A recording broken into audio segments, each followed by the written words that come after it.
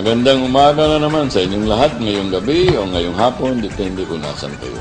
Whatever it is, good morning, this evening, this afternoon. Ngayon, ang pag-uusapan natin ang number 3 commandment. Do not spend on things that decline in value. Ang ibig sabihin ho lang yan, madami sa atin na bumibili, na nabubulag sa assets. Akala nating ari-arian na nagpapalago sa ating netong halaga. Ngunit sa katotohanan lang ay nagpapababa ito ng ating netong halaga.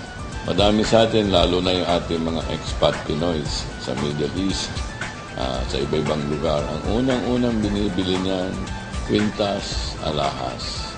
Dahil yan daw ay hindi bumababa ang halaga.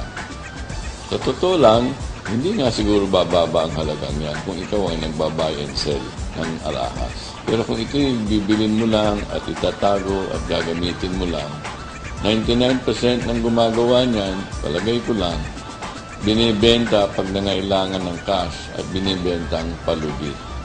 Kagaya nga ni Mrs. O na pinag-usapan natin doon sa libro, ang hilig niya sa alahas. At dahil daw yung alahas, ang value niya hindi bumababa. Totoo yan, kung hindi mo kailangan ibenta at ibibenta mo yan, sa isang alahera din na nakakaintindi ng value niya at ininegosyo, maaaring kumita.